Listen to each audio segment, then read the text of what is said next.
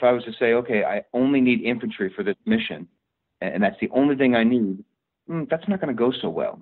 I mean, given the most badass grunt, you need the support structure. You need the supply trains. You need to call in artillery. You need, CAD support. I mean, so it's like the rest of life. Life is a group activity.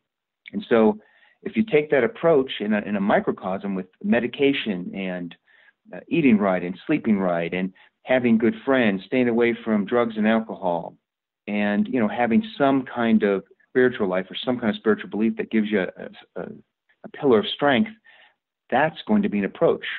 That's going to be something that's going to reduce that suffering. When a civilian enters any branch of the military, they go through a period of basic military training that's designed to change the way they think and act, to turn them into a soldier, sailor, Marine, airman, or Coast Guardsman. Hard work, hard work. Hard work, hard work. Hard work. This is seen as an important time in the individual's life, critical for the proper transition from being someone not in the military to part of one of the greatest fighting forces on the planet. Earn my pay. Hard work, hard work, do it every day. Hard work, get up out of 2:45. Hard work, work. After a period of time in the military, however, there's little done in any branch of the service to help that service member transition their mindset to life as a veteran. Hard work, that's what they say. Hard work, I earn my pay. Hard work.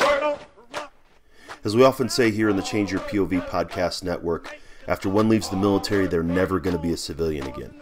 And they're no longer a service member. They're this entirely different third thing, a veteran, with all the experiences, knowledge, strengths, and challenges that go along with that word.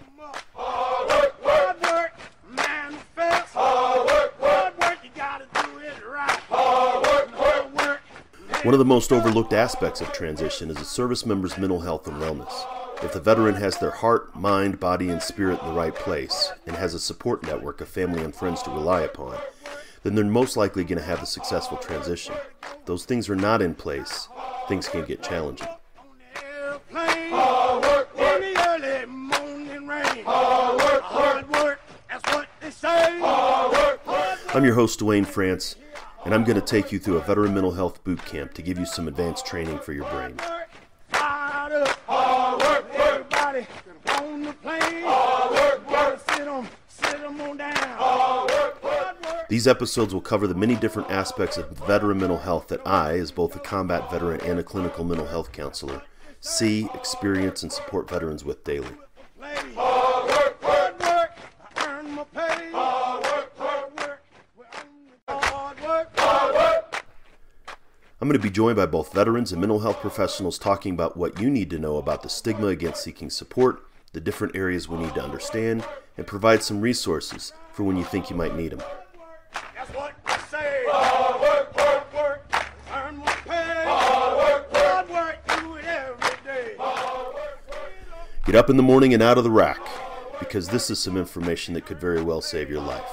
Welcome to Veteran Mental Health Boot Camp. Another day's of work. Hard work, that's what they say. Hey everybody, welcome back to the Headspace and Timing podcast. Really appreciate, as always, and once again, you taking the time to listen.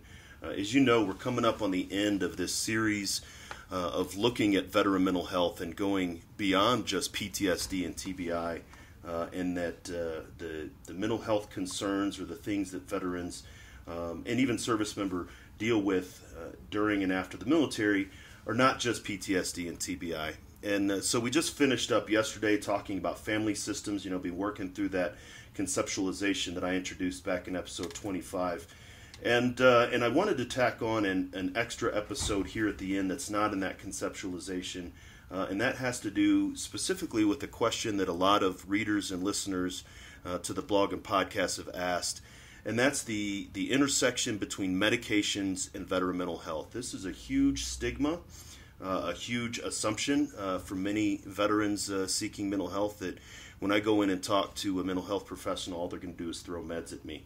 And so I thought I'd bring on somebody who would be able to talk about that, talk about the benefits of some of it, talk about how it can maybe be reduced, and just generally have a good conversation around this very specific aspect of veteran mental health. So my guest today, again, is somebody that when I thought of who I'm going to have on to talk about medications and mental health, he was the first and last person that I thought of, not least of which because he is my boss. So full disclosure, he is the guy that I work for. But more than that, and he is much more than that, and we'll get into that, is Dr. Charles Weber. So Dr. Weber is a retired Army officer, and he's joining us today to kind of talk a little bit about medications and veteran mental health. So, Chuck, welcome to the show.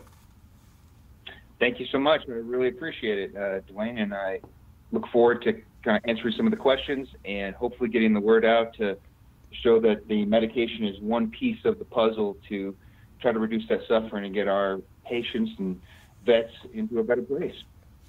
No, definitely. One piece of the puzzle is clearly it. I mean, this is the whole sort of bent of this series is everybody thinks that the pieces are the entire puzzle and that their solution is the only solution or the solution that they believe. And so even starting off, that's great. Before we get into that, I'd like you to tell the audience a little bit about your military experience and all the awesome stuff there.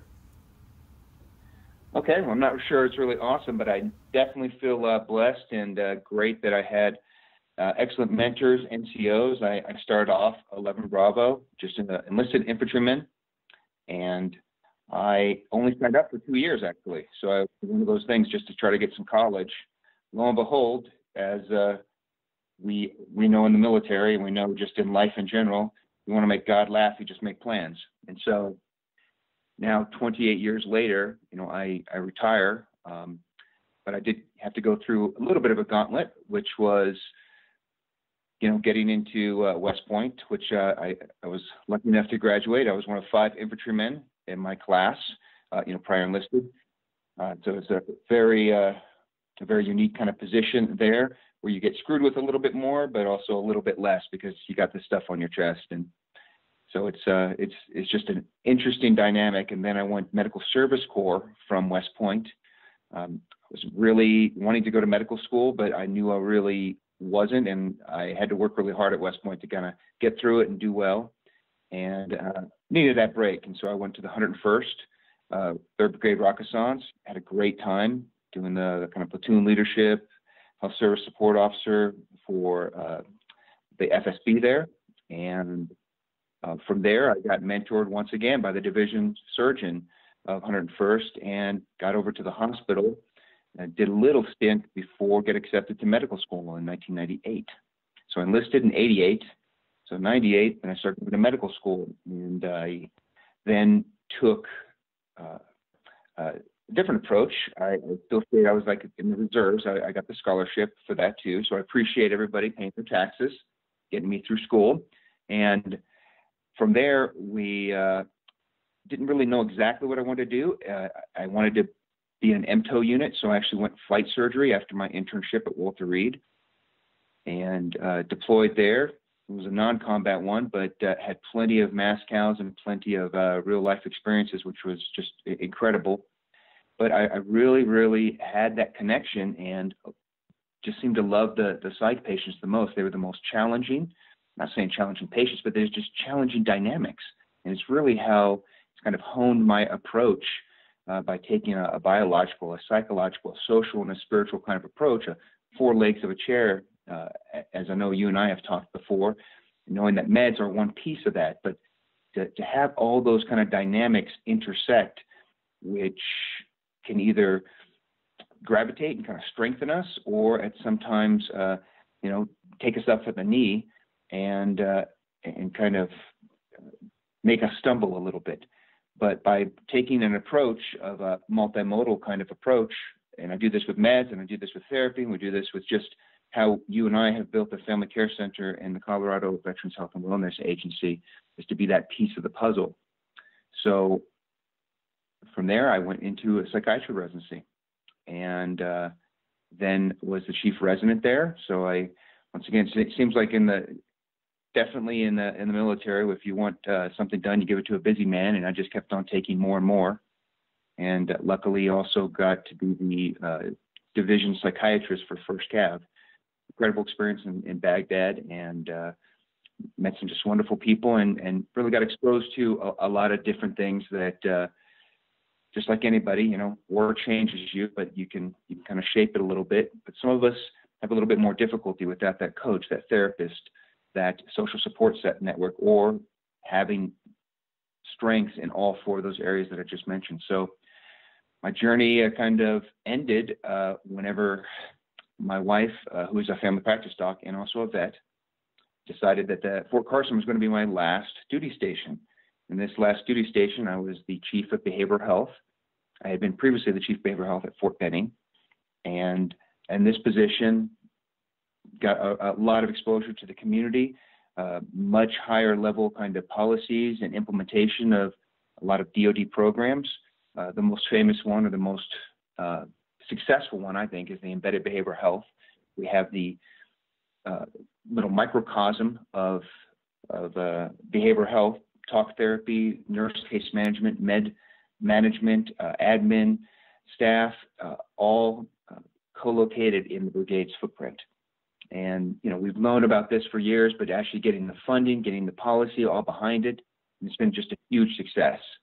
From when I enlisted in '88, I think that the stigma has just dramatically decreased. Yes, it's still there, but I think the majority of that is the personal stigma that we kind of bring to the table from our own backgrounds, and maybe individually or our own units, or, that you kind of feed off or mirror off your battle buddies. But as far as an organizational kind of stigma, it has just been taken down by leaps and bounds. And so I think that we've made a great progress in the military. And after leaving the active duty, I got the opportunity to take over this family care center and kind of grow it and build it. And then got to meet you, Dwayne, and my office manager also had to get another retired NCO. Officers can't do anything without NCOs. So I need to make sure that this goes on. And we created the nonprofit, the Colorado Health and Veterans Health and Wellness Agency, and trying to get that back to the community, back to the vets, and making sure that they have mental health access and care to augment and supplement the VA, or when the VA sometimes has those stumbling blocks too, we are that bridge for those veterans. So giving back to the community, giving back to my people, and my people are all the vets and their family members, and really loving all the challenges and the new approaches. 28 years summed up in about 5 minutes. But was it 28 or 26? Well, 28, but the 4 is the reserves during the med school. So, really 24, I guess, active duty. And then, but, actually the last 2 years of med school, I did, my wife and I, since we were both classmates together, we followed the USUs. So actually, I think I had maybe 4 rotations that were civilian. So funny enough, even though I wasn't really getting paid, I wore my uniform, and I did all medical centers and MTO units while I was in med school. And, my passion has always been to try to get back to the ground pounders and get back to the real units. Of course, as you get rank, you got to take some of those desk jobs every so often. But like during residency, we were at the 25th, because I was after Walter Reed and my flight surgery stint, we went to Tripler, and that's where I did my residency in psychiatry, and I was missing the soldiers. So I got a waiver to do my 3rd year almost exclusively in the 25th, and great exposure, trying to do more stuff with the MTO units and the ground pounders, and I ended up seeing more patients than all my other year class group combined. So it's just a great experience. And once again, if you keep doing good things, it seems like the military loves to just shove it down your throat, and you smile while you do it. Well, and I think it's really interesting, just your background. You did not go directly into psychiatry. You had sort of that stair step, but it started out on, was it Sand Hill at Benning? And sort of, going through that's not a typical route for the medical service corps in the military. And so you had a different, unique experience that sort of, so, you always wanted to get back to the ground pounders. And it sounds like, what, 10, 12 years before you really emerged into psychiatry? From when you first enlisted. And so I guess I'd like to hear a little bit more about what drew you to veteran mental health specifically, when you had a wide range, again, flight surgery. You could have been a flight surgeon. You could have stayed, in the whatever mainstream surgical field. Why veteran mental health in particular? That's, we kind of always try to do a little bit of self, introspection, but also, not to get cheesy with the whole comic book thing, but, with great power comes great responsibility. And I just seem to have a knack with making the rapport, and perhaps it was my background. I already had, EIB, airborne air assault, EFMB, the stuff from the chest that kind of got me in the door. Now, usually as soon as I open my mouth, I screw that up. But besides that, walking into a staff, walking into a unit, or having a patient come see you, I had that instant buy-in, and so maybe that made it a little bit easier, or maybe I didn't talk to him like a psychiatrist. I don't really hang out with many psychiatrists. In fact, I think maybe one. We're kind of a weird group overall, and I tended to just be who I am, and trying to use that kind of knowledge base. And when you got that feedback, it's and as you know, this is how we do therapy, right? It's the number one thing with that the outcomes for the soldier, the patient, the family member, is that therapeutic alliance and that rapport. And as much as I had a passion towards it, I got that back.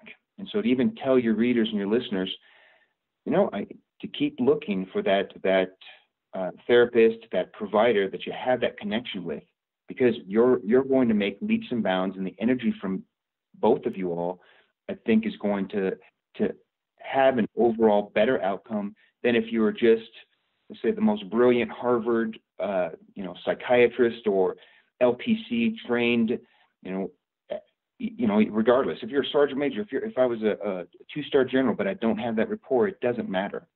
So all that stuff, it's great for the CV and it looks good on paper, but when you get into that room and start doing the work that is needed to get to that next level, that's where I got the feedback, both from, I think, my own abilities, listening to, as far as God and as far as my passion towards that, and just trying to relieve suffering.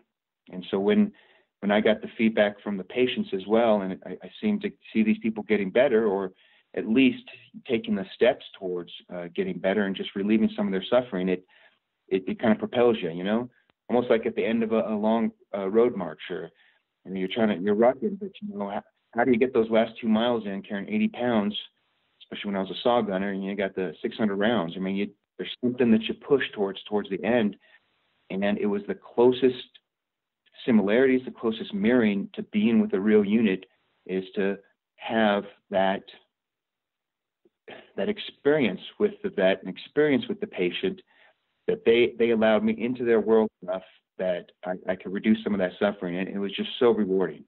So is that an okay summary? Yeah, no, I think it's exactly, it's absolutely accurate, of course, but it's the lived experience you had being applied in a different way that was fairly unique. Not all 11 Bravos become psychiatrists, and when you do get that, it leads to, it's the clinical training, it's a clinical experience combined with the lived experience that really makes it beneficial. And I like how you said, and it's something that I often say to my clients and the readers and listeners, is you don't stop when you run up against someone that you don't get along with. If you don't like the first mechanic that you come across, you have to keep looking for a mechanic because the engine still needs to be fixed. But somehow with service members, they have one experience with a mental health professional that they don't like, and then they just stop and suffer. And so, like you said, just keep looking for, keep seeking out that person that you have a connection with. One of my earliest episodes with my co-host, Jeff Adamek, it took him 3 different clinicians before he finally found somebody that could help him with his PTSD, and he went through the whole process of the first one was arrogant, the second one was clueless, and then the third one finally, was the one. But he didn't stop looking. So it was really great that you brought that out. Yeah, I think it's something we have to do. I mean, and part of that, we call it rupture repair, but I think we're uniquely positioned as vets. I mean, everybody raise their hand in a sense whenever you've had a bad first sergeant or a bad commander. Just you always hope that you don't have two bad ones. One usually offset the other one. If you have two, that's a terrible unit, and you got to make some changes. But we also have persevered through it. We've still gotten the mission done. And I think people lose focus on that they've already been successful. They've already successfully jumped over the obstacles. Now, as we're looking at ourselves, and we're looking at, the things that we're struggling with, we tend to find some excuses. And it would be an easy excuse for me, like, my therapist, my doc, they're an idiot. And, or, they don't care. And so we kind of can externalize it, and it gives us one more data point versus, what, I've done this before.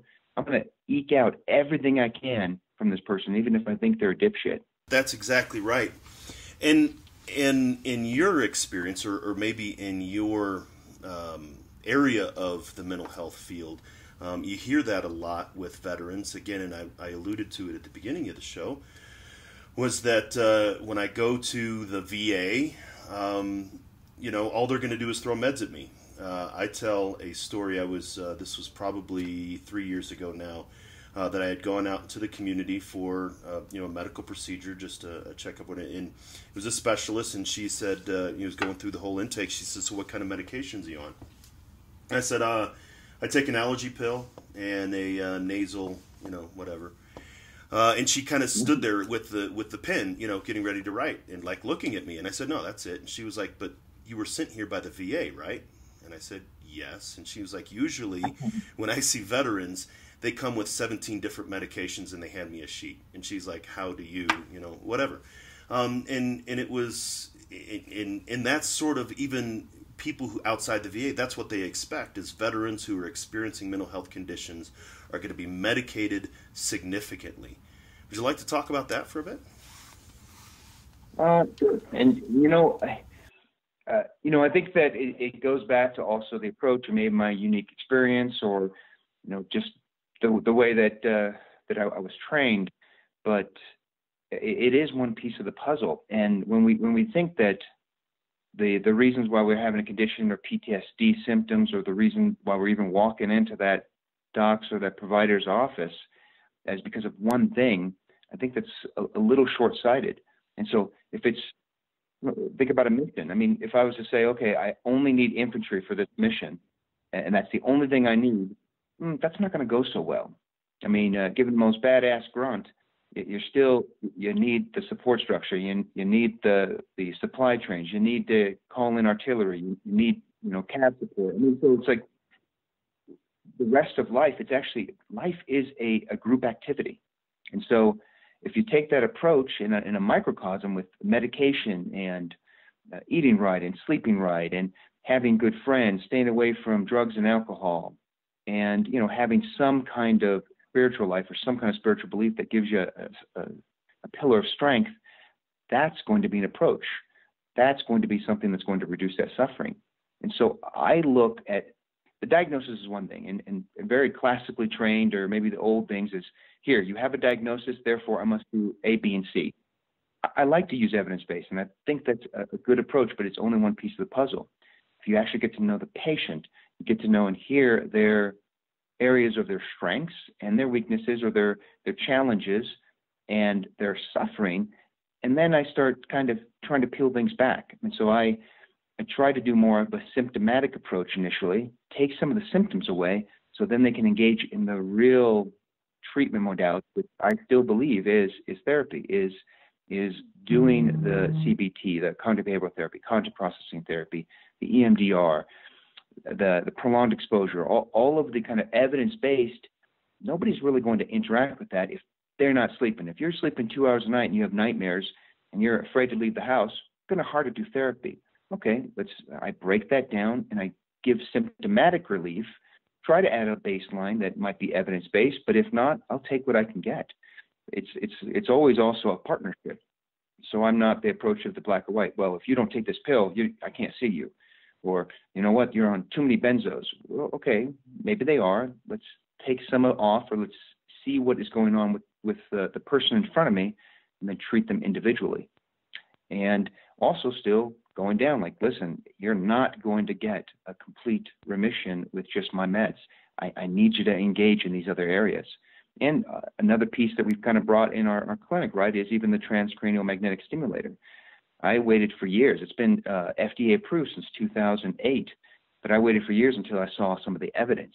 Now, right now, it's only clinically indicated for major depressive disorder, but there is some UK and Canada using for trauma and PTSD, and actually even a little bit more of the anxious and OCD kind of spectrum. So I'm really hopeful that that will be a piece of the puzzle that can take the symptoms away from the guy or girl in front of me and get them into the talk therapy to have a complete remission and a reduction of their symptoms. I want their life to improve. I don't want them to keep coming back to me for refills every 3 to 6 months. And so that's at least my approach, and I hope it's made a difference in the patients, and I think I've made a difference in a policy and also in our organization, because this is something I talk about quite frequently with everybody, and we've got a great organization doing that, like you. So and I think that's what I often explain to my clients or veterans that I talk with, is that medications do have a place in recovery, but they're not the only thing. I explain it as it's something to sort of calm the waters, so that you can learn how to navigate on the water, so how to build some skills. As you said, if their anxiety is through the roof, they're not going to be able to even come into a session or sit through a DBT skills group or engage in things. And so the medications can be used initially to, as you said, relieve symptoms, and then working in tandem to get to some of the underlying issues. That seems to be the piece that many veterans are missing. They go to the VA, or they go to, even on active duty, and they just say, here's your meds, and then that's it. There is no secondary support, either through groups or through individual therapy, to sort of take them off of that. Yeah, and I think that even as chief, I mean, we always had things coming down that was basically saying, okay, we need to increase our productivity, see more patients. And I think I got that mission done. So that was my mission, but I really tried to balance as much. And it's great in private practice. I mean, I see 30-minute follow-ups and hour intakes. And that's actually even different than most of the psychiatric community. I mean, there's not many of us here in Colorado Springs, but the way to truly make money in there is to see a patient every 10 to 15 minutes. Now, that is, to me, yes, that'll be great financially, but it's not good for the patient. And it is nice to take this approach and to build my own practice to say, this is the approach, and this is actually, we have 3 nurse practitioners, right? We're about to get a 4th, and I want them to follow that same model too. Take the 30-minute follow-ups, do the hour intakes, and to have better quality. So then we can focus on more than just throwing some meds at people. Now, sometimes medications are absolutely necessary. There are some conditions that simply no amount of therapy is going to address, so like schizoaffective disorder or schizophrenia, bipolar disorder, right? I mean, there's some things that that medications like high cholesterol or diabetes, there's some psychological conditions that medications are absolutely necessary for.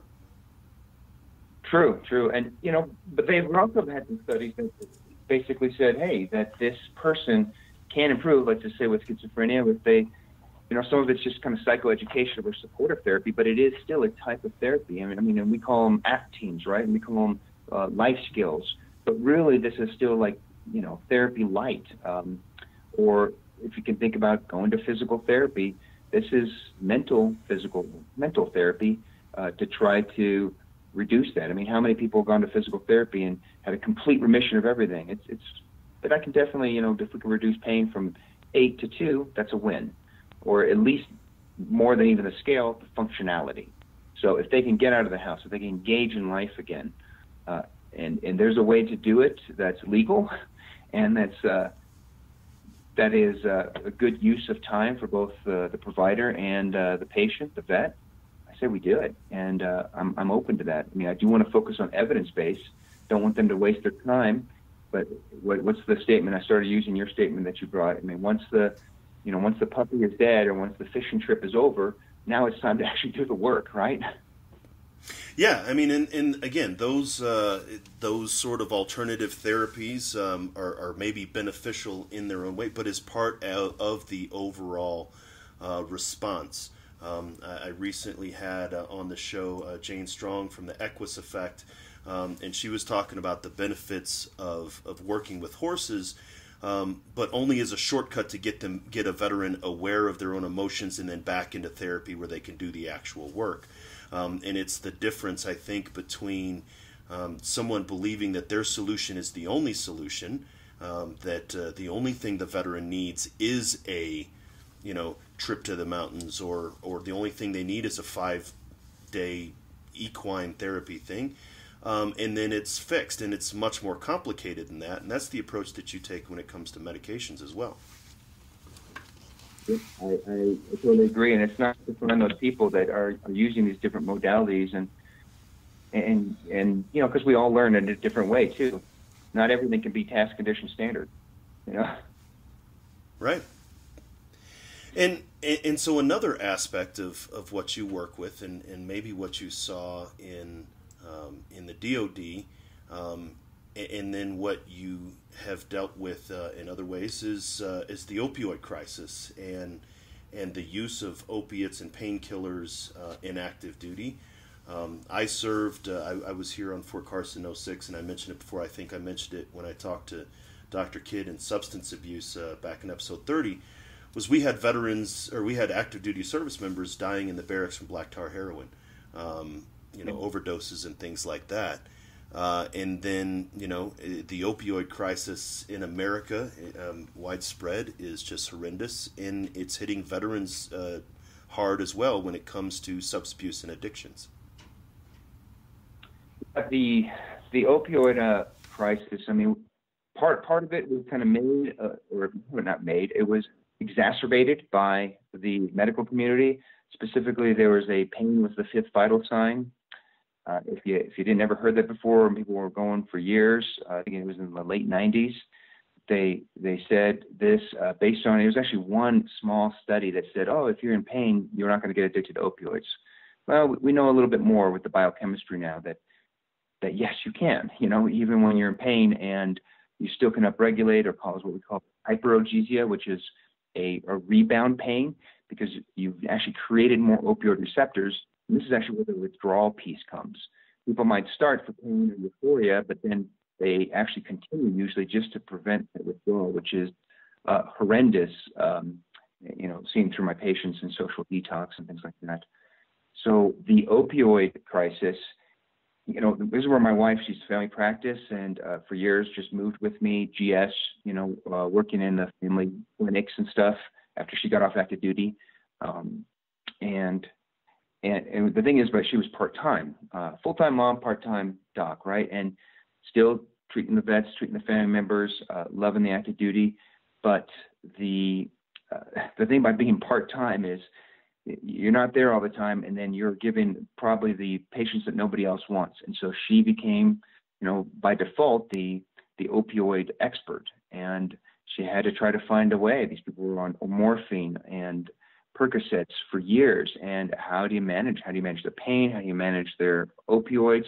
This is before it became really big, and so this is where she and I are both Suboxone, buprenorphine and naltrexone. So Suboxone is a treatment.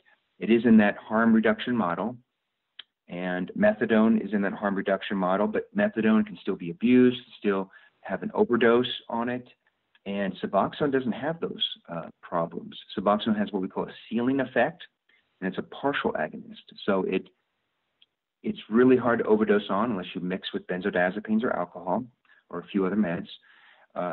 And the other part of it is it's not by being a partial agonist, it's not fully activating that receptor. It just isn't imperfect key. It calms down so you're not going to have the withdrawals. The naltrexone stops the euphoria of it. And so these people get on with their life. And then slowly we try to wean them off. Now, some people, there's a lot of stuff out there. I tell your listeners not to go to Wikipedia, go to medical kind of sites, but Suboxone I've seen it dramatically change people's life. They get their marriages back. They start to work again. And, I can get about 30% of the people off completely. And most of the time we get down to such a low dose that because of their experiences when they were in withdrawals or what they've done when they've done relapses, the patient just will not get on. I mean, they're on maybe a 2 over 0.5 milligrams. I mean, the teeniest dose. I mean, for Suboxone film, that's like licking it, It's not really doing a lot physiologically, but the psychological strength that they know that they have that taken care of allows them to go on with their life. And so you just meet them where they're at. So, she still is doing that for the community. And I did it as well as the clinical consultant for ASAP, and the chief of behavioral health is still a Suboxone provider. So, and that's I think a great example of a condition that cannot be resolved or relieved without the support of medication. Okay, you can stop smoking cold turkey. Maybe if alcohol dependence isn't an issue, you could stop drinking cold turkey. But when it comes to significant, when it comes to heroin addiction or opiate addiction, it's not something. It's even counterindicated that you don't do cold turkey, quit cold turkey, and so there's medications that can support that, but it doesn't have to be, the number one, as you said, and you've said repeatedly, it's not the only solution. That client, I imagine, new playgrounds and new playmates. You can't, live within the same, hang out with the same people who are active using, and that's just going to make recovery harder.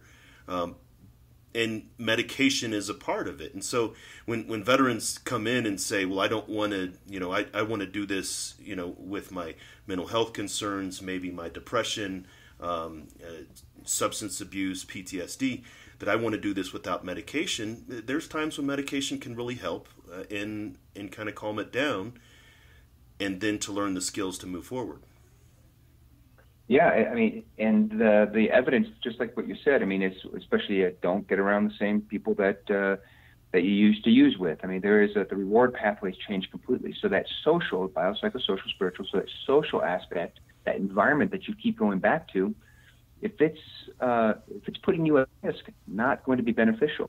I mean, some of the best evidence is, doing the medication-assisted therapy, but that is a piece of the puzzle with doing the motivational interviewing and with doing the substance-dependent kind of treatment and having the AA and the NA kind of approach, that 12-step approach. It creates a social norm, has a little bit of the spiritual. Some are more secular. I tell people to keep looking, but these are pieces of the puzzle. And you're right, they won't even go to the table. They won't even try to eat right or start to do some any kind of exercises if their withdrawal symptoms are just overacting and overwhelming. So, this is, I guess, what would you say to veterans who say, well, I'm not going to go to a shrink because all they want to do is throw meds at me? You've heard it all the time. I hear it all the time, that I'm not going to go to the VA because all they're going to do is throw meds at me. And then they just sit there and suffer. So what would you say to encourage veterans that are maybe listening to this, or providers that work with veterans that are listening to this, to be able to kind of help them through that? Well, I hope that they listen to some of the other stuff that we've said, because I think we've given some great tidbits, but advocate for yourself. I mean, we've also heard it, right, is who manages a career? You do. It is always great to find a mentor and to find somebody to help. The military's got all these great opportunities for those with initiative and kind of that energy. But all the sacrifices that we've made, the VA is one of our benefits. And I think there are really good people there. I think the system is a little bit overwhelmed in the way that they've kind of put things together. It's probably not most conducive or patient-centered all the time, but there are good people. Keep looking. ask for somebody else, or give that person a shot, try it out. And if it looks like that's going to be their approach, there's no way to meds are the only way, then, or they spend 5 minutes with you, then find somebody, advocate for yourself. And then there are plenty. I think the Vet Choice program is one of the things that are available out there.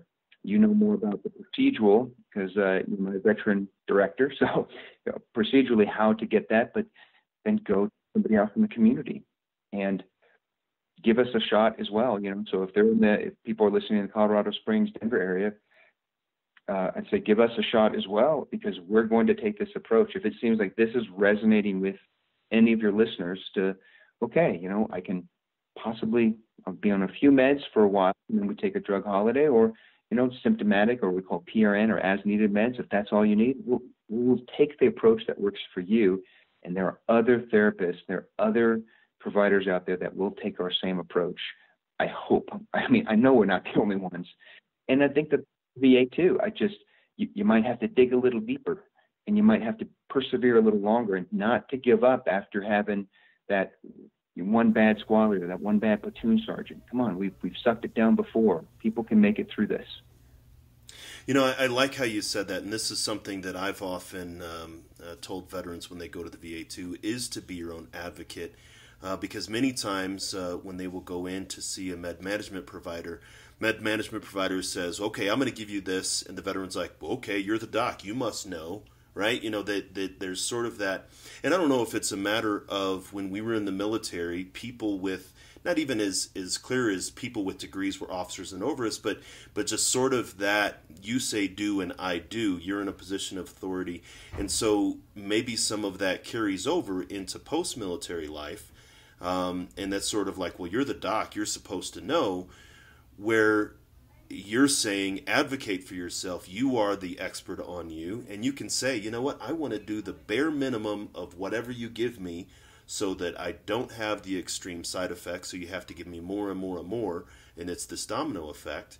And I think that is the biggest thing, where veterans are just not advocating for themselves when it comes to medications in mental health. Yeah, I think that's a great point, and that's what you're talking about in the big sense. Is called basically taking that paternal or that partnership. So the paternal kind of approach or authoritarian is, I'm in charge, I'm the doc, here's my white coat or stethoscope, you must do. And that'll work for a little bit, but it's almost the same thing. How many times have we had that authoritarian leader? Yeah, they can pull that out every so often, but not the most effective leaders. Same thing with the provider. The provider is that coach and leader for you, but it should be a partnership, and you should have that buy-in. Having a one-sided conversation is not a conversation. And your mental health, your overall functionality, and your life is much more important than that. So I think that it is a reflection of the severity of either your approach or your struggles is if you give up too soon, and don't want them to ring the bell too soon. I need them to stay in the fight. Sometimes that 50% is just showing up, right? Just keep coming. Yeah, no, that's great. I think that is as much, don't be afraid of the medications. The medications can be yet another tool to assist you in getting that life of stability and happiness that we've all desired and in many ways earned in our military service. And then just to say, you can advocate. You can say, this is what I want, this is what I don't want. And you're not going to get court-martialed because it's not a possibility anymore. So you're not going to, what are they going to do? Bend your dog tags and send you home? And you're already home. No, this has been great. I really appreciate you taking the time on the busiest of busiest times. But I think this really adds to the conversation of veteran mental health overall. This is something that it's the elephant in the room when it comes to dealing with these conditions. So thanks for taking the time. No, thank you for giving us this venue to do this, and I hope it reaches. If it changes one person, and I think you've done great. It'd be great if we expected thousands, wouldn't it? But I'll take one. Take one. So to kind of close out here a little bit, of course, we're going to have these on the show notes and links to everything. But if people who are in Colorado Springs who said that I want to work with that guy because he sounds like the kind of guy that I want to work with, how do they get a hold of you, us, and find out more? I would tell them we do the first approach would be just our website or clinic. So that's www.fccsprings.com. That's Family Care Center Springs.com. You can Google it, and it'll come up for Family Care Center at Colorado Springs. Our number is 719-540-2100, front desk, and they can get you to the intake place, whether it be a family member or a retiree or a veteran, and we'll take care of you. We'll make sure that we can do what we can do for you. Now, there are those that also qualify. We have had a couple grants from the strong work from yourself, Dwayne, that we will try to see if you're eligible and that we can even give you care with no cost. That would be the thing that we even made the nonprofit for, was to try to have that venue for those people that have the bad papers or have that gap in services. And so I would say, first, take a look at our website, give us a call, try us out, and let us see if we can help you on this road. Yeah, absolutely. Again, I'll make sure that all of those are linked in the show notes, and this is going to be part of the overall series that I think is really going to help veterans who are seeking more information about this. Family members, definitely spouses and parents and siblings who may want to know more about what their service member is going through or has gone through. And then, of course, our colleagues in the mental health field to really understand more in depth than just sort of what they may believe is common knowledge. So thank you very much for coming on the show. No, thank you so much. And I hope we reach a couple providers too. And it'd be great to have you talk or myself, or doing a lunch and learn or something. But I think we can change some of the providers too, because I hope everybody has that chance for change and to improve their life. So thank you so much, Joy. Yeah, absolutely. Hard work, hard work. Hard work, hard work. Hard work, work. So that was a great episode with Dr. Charles Weber talking about medications and their impact on veteran mental health. That's what I say. Hard work, work, work. Earn my pay. Hard work, work. You can find the show notes on this show and many of the things we talked about at either changeyourpov.com or veteranmentalhealth.com, looking for episode HST036. Hard work, work. Another day to work. Hard work, hard work. This is the 12th episode of the Veteran Mental Health Boot Camp, a series brought to you by the Change Your POV Podcast Network and the Headspace and Timing Podcast. Got to go make the call. Hard work, banging on the doors in the morning. Hard work, work. If you're a veteran or service member, the family member of one, or support veterans in any way, then this series is designed to help you understand more about veteran mental health. Hard work, manifest. Hard work, you gotta do it right. Hard work, and here we go. If you're just now getting into the series, go back and check out episode HST025, where we introduce the concept of looking beyond PTSD and TBI in regards to veteran mental health. Work, we're going on out. Hard work, we gotta go and do the job. Hard work, load them up on the airplane. Hard work, in the early morning rain. Hard work. Make sure you subscribe to the Change Your POV Podcast Network on your podcast player of choice, and sign up for updates at changeyourpov.com and veteranmentalhealth.com. Hard work, everybody on the plane. Hard work, gotta sit them on down. Hard work. We would love to hear your feedback regarding this series and all of the shows in the Change Your POV Podcast Network. You can do so by visiting our Facebook group, leaving a comment or review on iTunes. Hard work, I earn my pay. Hard work, we're on the hard work. Remember, veteran mental health and wellness is the basis of a successful post-military life, and one that all who answered our nation's call to serve deserves. Remember, brothers and sisters, you're not alone. Ever. That's what I say.